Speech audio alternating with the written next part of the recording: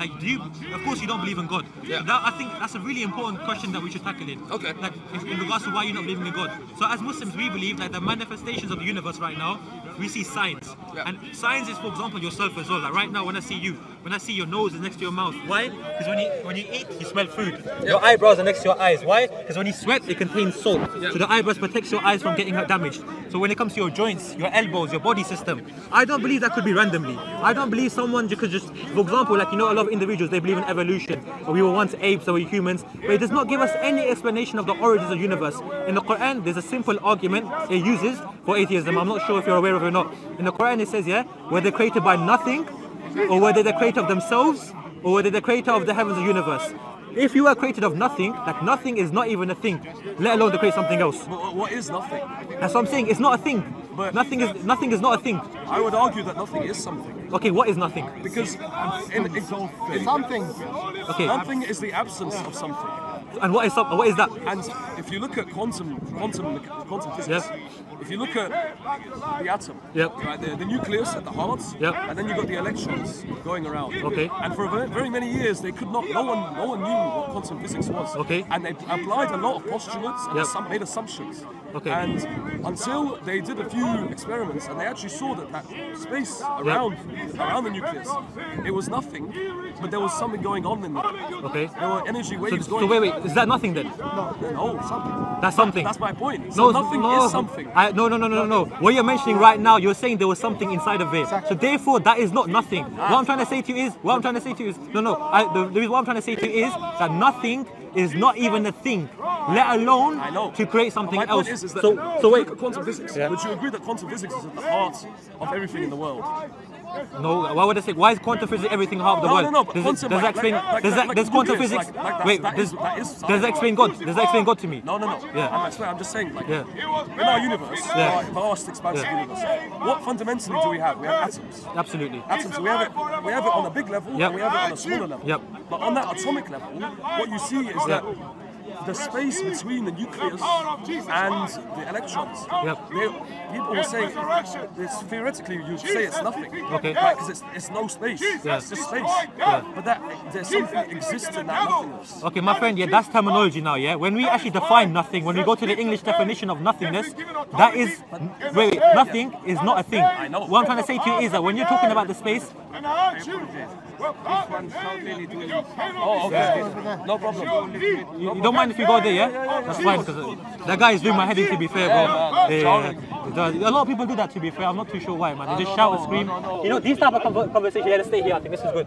I think these type of conversations are the best, yeah? Constructive. Yeah, construct the conversation so we can learn from each other and open to the truth as well. And I'm sure you're open-minded. I'm open-minded. Maybe I can learn something from you, and maybe you can learn something from me. That's the best. Okay, so What's your name, my sir? name is Osama. What's your name? Alexi. Alexi, Lovely to meet really you. nice to meet you, my friend. Where Yeah. are you from? Originally, I'm from Pakistan. From Pakistan. How about yourself? I'm half Russian, half English. Half Russian, half English. Nice combination, yeah? Yeah. Allies, so cool. Not allies. that was a bit Okay, dodgy, so now back to the topic we're talking about, yeah? When you're talking about something, like when you're saying we call it nothing, but there's actually something inside, Yeah. I would not use the terminology of nothing. And the reason why I'm going to link it back to God is because when in the Quran it says, yeah, were they created by nothing or were they created themselves? The reason why the Quran, Allah subhanahu wa ta'ala, uses the argument is in order for us to reflect and actually understand, did we as human beings come from nothingness? Did our origins come from nothingness? Did the atoms come from nothingness? A lot of individuals, they say Big Bang. Big Bang is a cause. How can you, it's an effect. How can we say an effect explains everything? We cannot say an effect of something is an explanation. So when Allah also uses the argument, were we the creator themselves? If you already existed, there was no need for you to create yourself. Yes. So that's like logical and tangible That's arguments what I mean. that we And use. I think, for example, it is very logical. But What is logical, sorry? The Quran, Yeah, okay, like fine. the reasoning. And That reasoning is logical, for yeah? example, I talk a lot about the contingency argument here. Okay. About the hadith. Yeah. It's hadith, the contingency argument. I personally don't use the contingency argument, to be fair. Yeah, that but- goes into but philosophy, it yeah? goes into Yeah. what we're saying. Okay. Because that is the argument, that is what lies at the fundamental heart. Yeah. It's a logical argument. Yeah. It's that nothing could not have existed. Yeah. Something had to have begotten, something had to be injected into that nothingness for our world to be. Yeah. But I'm like, the universe, the way I see Yep. the universe, the world, I think there's so little that we really know. And we start by understanding quantum mechanics. Okay. And on the quantum level, that's really everything that's going on, but it's just on a smaller level. Okay. But that really lies at the heart of it. Well, why don't we apply it to the real world as well? Yeah, like I understand you're speaking about quantum mechanics. That's absolutely fine. But I want to ask you the question: do you believe it's logical for something to come come out of nothing? Do you believe that's something logical? I don't think the universe is very logical. Okay. Look at the universe. Wait. So the universe is not logical. No. So the way the universe is finely tuned, the way that we're living in Earth right now, the way the sun is coming to us, the way that even if the sun tilted its axis by even 1%, there would be no specific human life. The way that we as humans breathe, eat food, our digestive We are system. very lucky. Like for example, no. Let me tell you something. Let me give you an example that we can both understand. Our digestive systems. Yeah. So the way we eat food, we absorb the healthy nutrients. Yeah. And we expel all the harmful waste. Do you believe that's luckiness? I believe that's a process. But do you believe that's lucky? No, but I believe that's an evolutionary process. Okay, if you're saying lucky, then I want to ask you a question as well. Would it make logical sense for our nose to be on our legs? No. Why not? Well, because evolutionary, Maybe we're unlucky. We would die out. Yeah, but maybe we we're would unlucky. die. Like humanity would never get to this stage Yep. if it had its nose, because evolutionary that wouldn't allow it to survive. Absolutely. So that's what I'm trying to say to you is that there's no such thing as luckiness. Yeah, we but cannot say that. I'm saying that, like, look at our solar system. Okay. We're the only planet. So are you saying it's chaos? I'm saying it's chaos. Yeah. So how would you define chaos into reality? I think like chaos exists all around us. All around So us. But on if our you're saying sorry to interrupt you, by the way. yeah. So if you're saying the universe is chaos, would you describe yourself as a chaos as well? No. So then that means we're part of the universe, right? Yeah. So that means we exist in a separate world. No, but if you're saying that the universe is chaos, that means we are also part of the universe. So therefore, we are chaos. Yes, so like it would be a bit I'm saying, contradictory. I mean, in the sense that like, we don't know of another planet where people can live on. No, maybe that's true. Absolutely, I agree with you. So we're living in a don't planet. know, but I'm saying that by vote, we'd be lucky that we'd be like that. No. in a way lucky. Because, It's not lucky. But why isn't there life on Mars? Yeah, because of course the way that it's been designed, it's not suitable for Why does habit that for planet life. exist But then? no, that is separate. To be fair, though, But like why does it exist? No, And because our planet exists. That's fine. And we have life. And but then Mars exists and it doesn't there's have just life. not Mars. There's thousands of planets Exactly. that exist They don't have within the solar system and outside the solar system. So when you're saying we're just a lucky 1% that just maybe even less than that we just exist, does not make logical sense. Because when I ask you the question, why is our nose next to our mouth? Because when we eat, when we smell food, I wouldn't call that lucky. It's Same an thing. evolutionary No, process. but when it comes to evolution is also an effect. When it comes to the origin of universe, Yes. that does not explain evolution. No, So even for example, to be fair, even if we do go down the route of evolution, no one can prove to me that I was once a monkey, then I became a human being, or if I even I believe in that, I could literally make the argument that I could become a tiger in 1,000 years. Is that logical to you? No, that's not evolution. No, but I'm just giving you an example. Yeah, but I'm just saying that. Why don't you believe in evolution? Like, why? Okay, why? firstly, as a Muslim, I believe this Adam came into the universe, Yes, Adam of course, and Eve. of That's course, my but first believing. Yeah. And secondly, when it comes to evolution as well, there's no, like even for example, when it comes to scientists, you would have to agree. There's no unanimous agreement that we was once apes and we became human beings. There's a lot of missing links. Oh, no, and no, also, even when it comes to the fossils, can you provide to me any fossils that we were once apes or human beings? Apes. Or What we can do is look into our DNA. we can And look what our into DNA similarity shows- between monkeys, yeah? No, what our DNA shows is Yeah. we've got Neanderthal DNA Okay. inside, and what does that show? That shows mixing. Okay. That shows a process. Okay. An evolutionary process between the Homo sapiens and those Homo erectus. There's a lot Yeah, of them. but look, when it comes to evolution, to be fair, we can speak about evolution all day, but that does not explain the origins of mankind. No. And I think the topic, sorry to interrupt you, so the topic that we should be speaking about is the luckiness. I find that really interesting. Okay. I find that really, really interesting that you're saying the world that we're living in, the sustenance, the science, the manifestation of the universe, the way the world is so completely, specifically made in a way that it sustains life. I don't believe that's lucky, to be fair. I don't believe your body, your digestive system, the way you eat, the way your body has been designed. What about asteroids? When they come An to asteroid could hit us. Absolutely. What determines the fact an asteroid will hit us? someone could murder you. Someone could murder you next week. No. But what do you think? Let's say about we're talking about the whole of humanity. I'm just giving you. No. But we're talking about Yeah. space interacting Yep. with Earth. An asteroid could hit next week. Okay. What does that depend on? That's like the way the universe works. An asteroid. Wait. That's lucky, No. that's not lucky. Wait. That is chance. How does that make lucky? No. That's chance. Okay. That's the word. Yeah. That's chance. No. How do we define chance into reality now? So you're talking about probability, yeah? Yes. So what is the probability that God created us and He created us with a origin? What is the chance of that? For me, I don't like. For me, it's Because you're using chances, yeah? Yeah. So which chances? no. Okay. This This is a different way of looking Okay. at chances. Now you see, this is like Yeah. I'm just talking about the fact that tomorrow, but what you said about me saying about it being lucky. I'm just saying that things lined up in a way that could sustain life. It could provide for life. Okay, can I give you an example? Because we're speaking about lucky, yeah?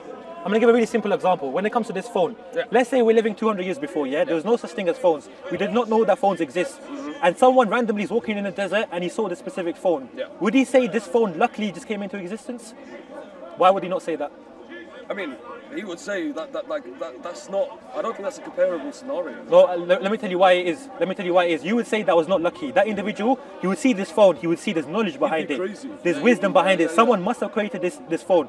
This is a really simple example I'm giving you. So the same thing when it comes to us human beings. Do you believe when I see a human being, I'm going to assume that it just randomly came into existence? Or I'm going to see like the beauty of your body, the way your joints, your nose next to your mouth, your face, your structures, your DNA, that cannot be replicated by any single human being. In the Quran it says that they cannot even make a fly. So think about this, like wouldn't you have the same conclusion as me right now? So apply it to the phone as well, please. So apply what? The idea... So like when I see a phone 200 years ago and no one knows that phone existed. But that's like, that phone coming into it, like that's firstly that will never happen. No. Because that's an assumption you've made a very big assumption. No. It's the principle, my friend. But it's the assumption. Why? No, it's not an assumption. Yeah, but that's a lot of technology given to a civilization that has not developed that technology yet. No. I don't think you're understanding my example. The reason why I mentioned that principle of the phone is in order to see if the phone came in 200 years ago, and let's say it was not existed, what would we as logical human beings, what would we do? We would see this phone and we would not say this is lucky. That's the conclusion that I'm trying to make to you is. So you're saying to me, you just literally said to me like 2 minutes ago that when we see this phone, we wouldn't think it's lucky. We would say someone created this. So it has purpose, it has wisdom, it has knowledge behind this phone. So I'm saying to you is that we're applying the same logic when it comes to human beings. I know. So why would you? So what would you think? Like if you, so when you see human being, do you actually, from your logic, from your natural inclination, do you believe a human being came into existence randomly? No. So it came into existence of a long process. Long process of time. So let's go to the origins then. Okay, the origins of the universe beginning. Yes. I mean, what I believe is that like the Big Bang. I don't think it all began there. Okay. I don't think Big Bang is an effect, by the way. I don't think.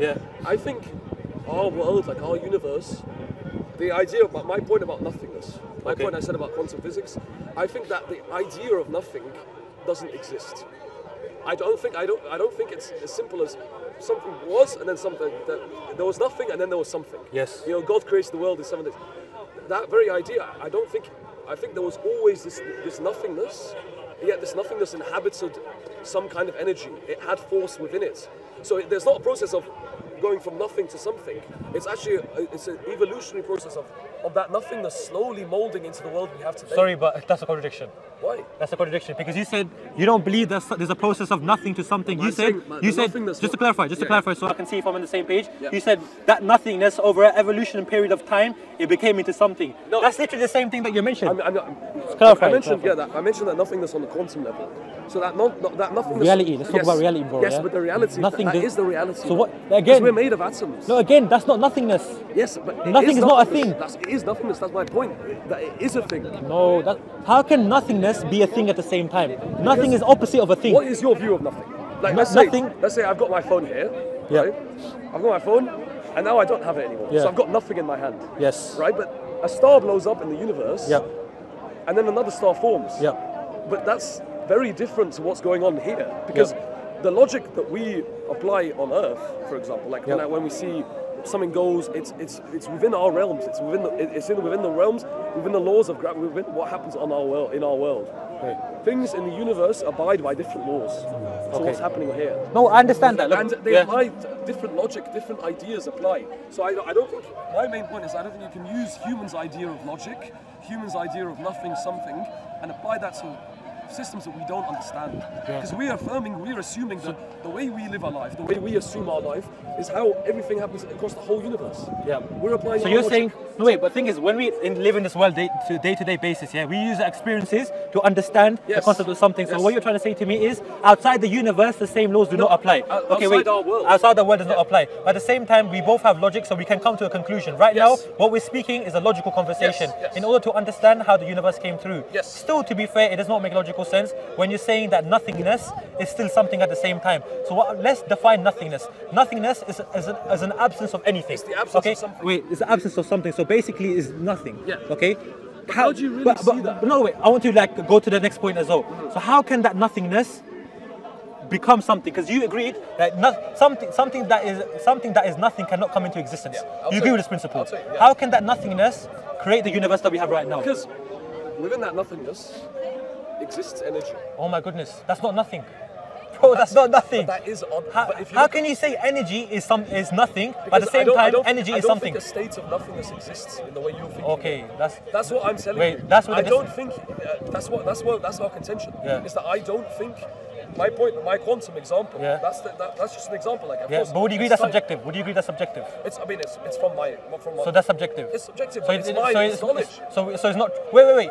Subjective and knowledge, they don't go hand in hand. No. But it's subjective knowledge. How is this? Wait, subjective knowledge. I wouldn't say it's subjective. To be fair, no, I wouldn't say it's subjective. Subjective basically means it's based upon your opinions and beliefs. No. So something that's based on your opinion and belief cannot be knowledge at the same time. That's contradictory by nature, bro. Yeah. Yeah, I know. But what I'm saying is that it's from my research. Okay, but bro, when it comes to your research, that's absolutely fine. But unfortunately, that's subjective. Therefore, it means that it's not the truth. So when you say that nothingness can also be atoms at the same time, no, bro, it's not science. Look, for example, even science cannot explain to you how nothing can come into existence. Yes, I'm not saying. Like for example, can science explain to us the origins of the universe and how it's created? No. What they say is the effect. So when it comes to the Big Bang, we can see that they don't go to that. Answer the question of why. Exactly. Science does not have the information of the unseen. Science does not have the information of origin. They only from repeatability, from experimentation. This is how science answers the question. So when it comes to these type of questions that we're asking, how the universe is originated, this goes against outside science. So this is where, as human beings, we use our logical understandings. In the Quran, it tells us, أَفَلَا تَعْقِلُونَ, will you not reason? So Allah, that's why Allah gives Allah mentions the arguments in the Quran is like, look at the Allah has created signs within yourself, and He has created signs in the universe. So we see the manifestations in the universe, and we come to the conclusion that these type of things that we're seeing right now, when you see the trees, when you see yourself, when you see the sky, when you see the moon, I do not believe that it could come randomly. I don't believe, even from your subjective experiences, I would say that it's not fair. I would say that the same experience that you have with the world, when you see a phone, when you see a building, when you would automatically assume a creator, a wisdom, a will, a knowledge, a power, an ability behind these type of things, we would agree upon it. Let me give you an example actually. Let's say there's a crime scene. There's a crime scene, and there's a crime that has been committed. And so investigators, they go to the crime scene and they investigate like what happened. So what they do is they see footprints.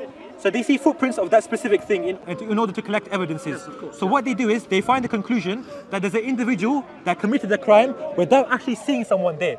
They only do it from the evidences. So what they look at it is the signs. So the footprints is the signs. So the same thing we see with the universe. We see the signs in the universe when it comes to yourself. That's why I give you. Also, I mean, Day of Judgment. Day of Judgment, to be fair, that's the hereafter. That's the hereafter, to be fair. That's signs. Okay. There are, in Islam, there are signs there. Yeah. For example, skyscrapers in the desert. Do you think that's profound? I think it's interesting. I think it's interesting. Yeah. You know, because you're talking about prophecies, I want to tell you something that I think is really, really interesting, which I've learned about as well. So the Prophet Muhammad said, there'll be a time where Arabs will stop using their camels as a riding beast. And what they will be using, they'll be using a box that will get them to the masjid. That is amazing to me. 1400 years ago, a region where there's deserts, where there's Bedouin Arabs, they have no knowledge about anything. The Persians and Byzantines, they were known for technology, Exactly. Even then it was limited. The Prophet predicted this 1400 years ago. So that's another way that we affirm that the Prophet Muhammad is a true prophet. Same thing with the tall buildings. That's amazing, to be fair. No, I'll never discount the Quran. So you agree with the prophecies as well. But the thing is, the problem is, if you agree with the prophecies, then that means we have to affirm that the prophet is truthful. I'm just asking your view on it. To be fair, it's beautiful, to be fair. Another thing, which I think is another beautiful thing of prophecy, because we're speaking about prophecies, and I find it so interesting, that's why I love speaking about it as well. The Prophet said there will be a time when an individual, he will narrate a lie, and on the same day, it would reach far east, far west. Social media. Bro, social media, bro. I can literally make a lie on Twitter right now. I could accuse you, for example, of fornication, and it would reach all the way to China, all the way to America on the same day. 1400 years ago, in order for me to send them a letter, even from a horse, it would take me 3 days just to go to, for example, like Birmingham, for example, 2 days. Let alone the same day. So that's another beautiful thing. It's very so profound. These interesting prophecies shows that the Prophet Muhammad was a truthful prophet. He came with the revelation. Same thing when it comes to Islam. Let me just summarize Islam to you, bro, just so you can understand where we're coming from. Even though, to be fair, I think you're kind of lacking in regards to understanding the origins of the universe. I believe you have a subjective experience of how you believe the universe created, but what I would recommend you to do is put your desires to the side, put your subjective information to the side. See what the truth is, see what the logic is. You know why? You're being subjective in your religion. Everyone has subjective experiences, but at the same time, when I say something, I try to substantiate it with evidences. Like for example, there was an Oxford study that was done as well, and the Oxford study, what they did is they put babies in an island. Yeah, I think they spent $2 million on this project. I think it was established in 2014, and they came to the conclusion that if a baby has limited human contact, not limited, no human contact at all, that baby is naturally born for the inclination to believe in one creator. So naturally, I'm not saying that's an argument only to prove God's existence, but I'm saying this is something that's natural within us to believe in a God. I think that tells you something about humans. Yeah, I think that tells you something that humans need a God to understand their place in the world. No, humans, we need to understand who created us in order for us to understand our place in the world. Exactly. Because for example, if God exists, then He's the only person that is most wise to give us revelations to follow. Otherwise, we'll be following subjective morality. Like in this country, like 50 years ago, homosexuality was a crime. Now homosexuality is normal. Incest is at the moment it's illegal. 50 years from now, I don't know, incest could be normalized as well. That's what happens when a society lacks God, when it lacks legislation. There's incest in Afghanistan. Where's incest in Afghanistan? Because I'm originally Pashtun, so I'm from Pakistan. I'm Pashtun. I'm Pashtun. So we come from that region. Still, like, for example, where's the incest? Where I lived in, Can't be saying there's incest. Where I lived in the UAE, it was all very incestuous. Wait, you're talking about cousin marriage? Yeah, we're not talking about cousin marriage. Because cousin marriage was absolutely a normal thing for thousands of years in history. In order for people to multiply, they had to do cousin marriages anyway, But that's a different thing. When I'm saying incest, I'm talking about brother and sister and mother and son. This is what we classify as incest. So this is what I was talking about, that has been normalized. That's what happens when a society lacks God. So even when you see many of the problems in the world right now that we see, for example, look at London and look at Dubai. You, as a person, used to live in Dubai. You used to see the legislations. Even though, like, a lot of people make the argument. Dubai is a very fake country. Huh? Dubai is a very fake artificial, you can say. You can say it's an artificial country, but it's a safe place to live, right? It's a safe place to live. Like, you could be a rich person, you could have a watch, you could have $1 million. There are very high. Absolutely. But why are they high? Slavery. Okay, we don't agree with everything that Dubai does. But I'm telling that's why you live a good life there. When you say slavery, I wouldn't say slavery. People that work 9 to 5, we can say that's slavery as well. No, compare it to the No. I know. Look, I'm from Pakistan. I know there's many expats that work there. They get treated badly. I agree with that. They live in labor camps. No, that's wrong. Absolutely. But what I'm trying to say to you is the principle of Dubai establishing legislations that go with the Sharia is something that's commendable, and that's something that could be is applied to the world right now. Because for example, in the UK, you could have a watch get stolen, you could get stabbed. Yeah? Why? Because there's a lack of morality here. There's a lack of punishment there. Over there. You don't think that the British system is, the courts are very good? No. There's benefits. For example, let me tell you the good things about the UK system. It has child benefits. Let me tell you something. Child benefits was established at the time of Umar ibn Khattab. So children that needed, like, when they had no fathers. So he established a benefit system where money was given to them. The UK follows the exact same system. I agree with these type of things, benefits and these type of things. However, when it comes to the punishments, I disagree with that. For example, if a person, he's robbing someone, he gets 1 year and he goes out of prison. What they should be having is a deterrent that prevents people from committing crimes. And why does someone rob someone? There's many reasons. Either it could be from poverty, and in Islam we believe if an individual is stealing food because of hunger and necessity, he's not to be punished. But a lot of people in this country, they commit crimes because of the lack of punishment and the lack of deterrence. But you don't think that, for example, gang violence, like selling drugs, where do you think that comes from? Do you think that if tomorrow, all the drug dealers in London are now subject to getting beheaded? Do you think that's going to stop drug dealing? Look at Dubai right now. When you get caught by drugs, what happens to you in Dubai? If you're rich, nothing.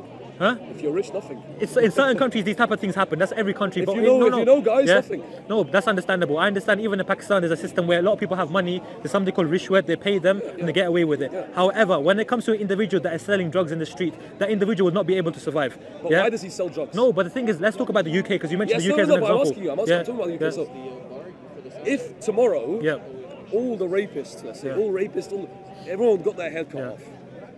Does that stop rape?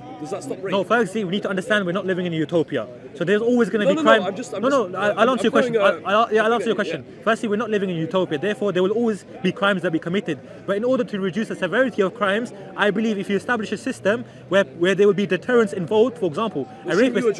The cause? There's cause as well. I agree with you. But punishment is also important. We can go cause to later. But I'm telling you now, in the UK right now, if you put the capital punishment, for example, for murderers, if you put the capital punishment and castration for a rapist, I guarantee you will see a drop rapidly because it will be a deterrent. And of course, I agree. It's not just the punishments. There has to be a system that puts in place that's talking about rehabilitation, other processes as well for the system.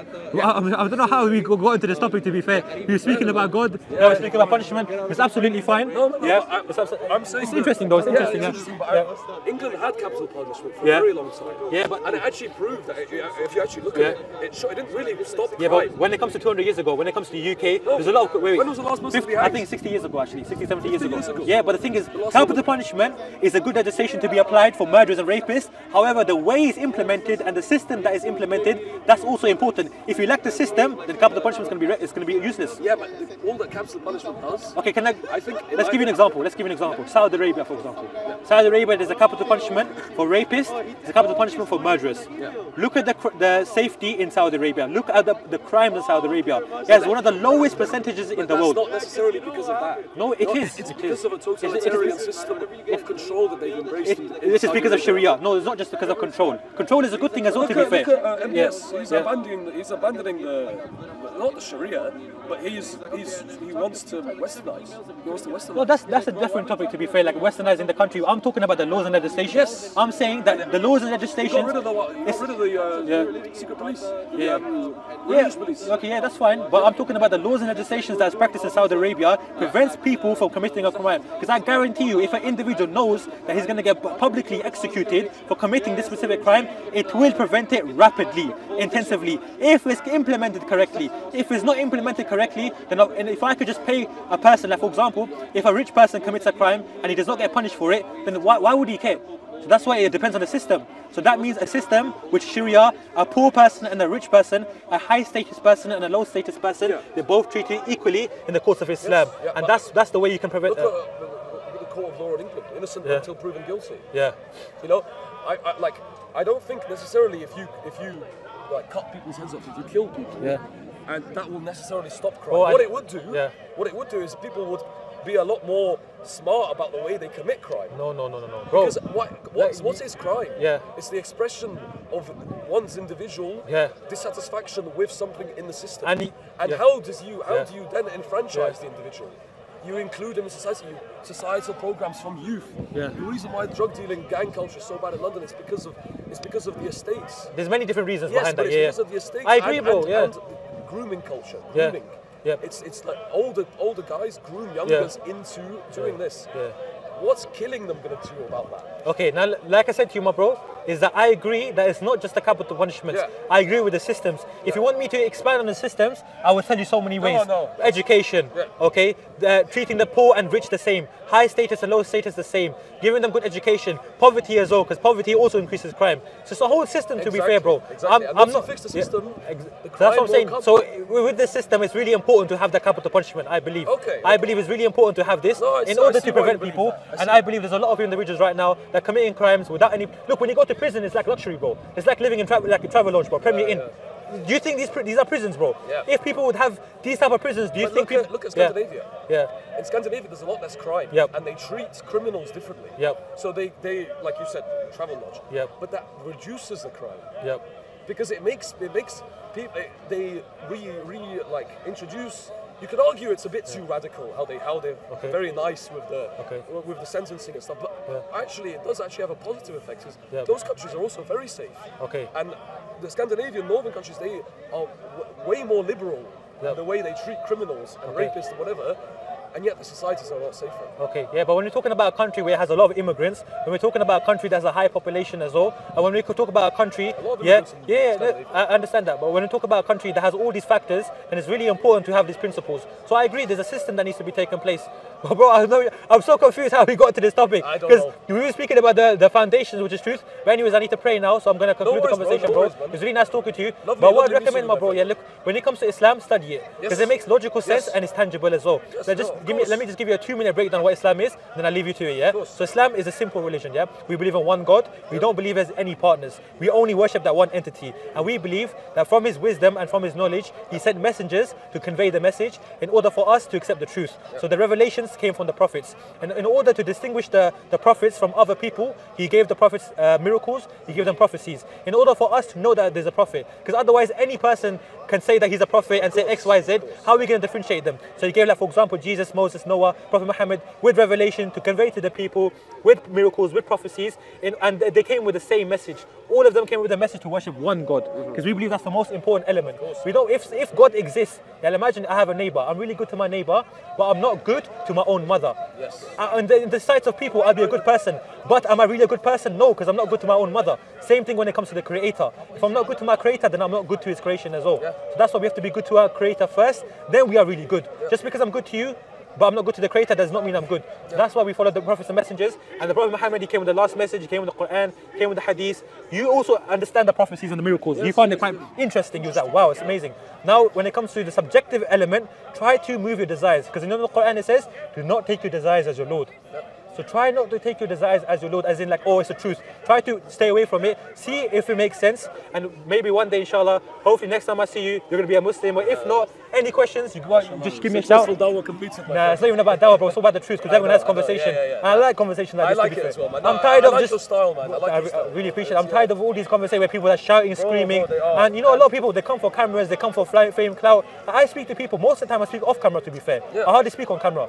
And that's why I love these conversations, because you know, when the cameras come, their personality changes. Glad you were the same as just before the camera and on the camera you're the same person, and I'm sure you believe the same about me. Really nice talking to you, bro. I'm getting late for Maghrib. What was your name again? Alexi. Alexi, nice meeting you. My name is Osama. Really nice talking to you.